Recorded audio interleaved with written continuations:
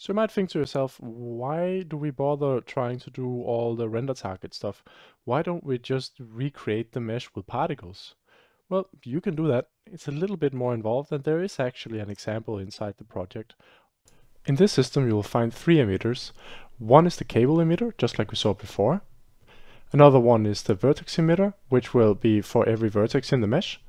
And the last one is the cable mesh emitter, which is for every triangle. The first thing we need to take note of is actually up in the system where we set a rope mesh. This is a static mesh data interface, which we then use to set things like the number of particles to spawn based on the number of vertices. So if we go into this get mesh vert data, you can see we're getting for every vertex the position, the normal, the tangent, the color, and the UVs, and basically just shoving this onto different attributes on each particle. So that's enough data to reconstruct the vertices for the mesh. Now we need to deform it. So this is in the skinning from particles module, and if we dive in, we can see that we basically have an attribute reader variable, and then we have the skinning u variable. So we basically take this and convert it into an index so that we can sample two different positions. We then go ahead and basically get initial values for what the normal, the tangent, and the position was, and then we transform them like we would have transformed the static mesh with world position offset and the changed normal and tangent. So that's all well and good. We have our vertices and we have deformed them, and now we just need the triangles in between. We need to start getting vertex IDs. After that, we then need to get all the information, but we also need to compress it so that we're able to pass it over into our material, because we still need to get the normal and the tangent and, UV coordinates and color over. And you might think, that's not so bad. We, after all, have all these things typically available to us, right? Well, we don't, because in this case we can't use only one. We need three of them, because for every vertex there is a different normal, a different tangent, a different UV coordinate, a different color. And so we need to store not just the one that the particle normally would have, but two more on top of that. So if we dive in here, you can see it starts growing to something a little more.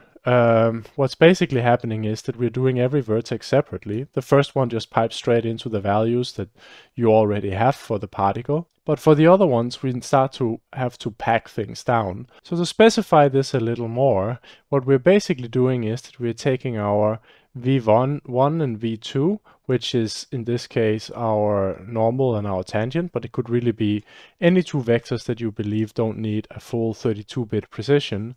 We then convert them into 16-bit values that are unsigned integer 3s, and there's a convenient function for that. So what we're basically doing is that we're getting three 32-bit values and turning them into three 16-bit values, which gives a total of 48 bits.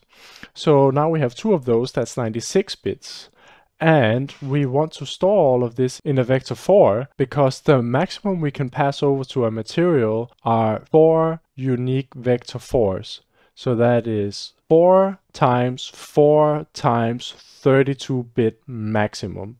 So 4 times 32-bit, that's 128 times 4. That's 512-bit in total that we get to pack all the data that we need in.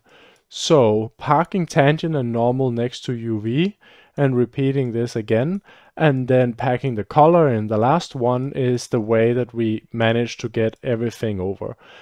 And by later on, I mean right here in the dynamic material parameters, where you can see we set up every single attribute that we got from those particles and pipe them into every single one of the dynamic material parameters that we have. In turn, this is then piped into the material, bound in the sprite renderer.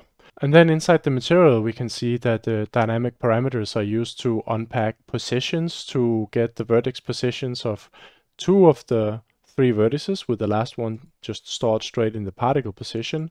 We can see that we are unpacking the colors from another dynamic parameter. Just one float can contain all 4 of the 8-bit values for a color, so we pack them in next to each other for 2 of them, and the last one straight from particle color. And then the last 2 dynamic parameters are used to unpack the normals and tangents from half to full float. So now we have all the values that we need for all the vertices there are in this triangle, and then we need to do a pseudo-barycentric interpolation between these values.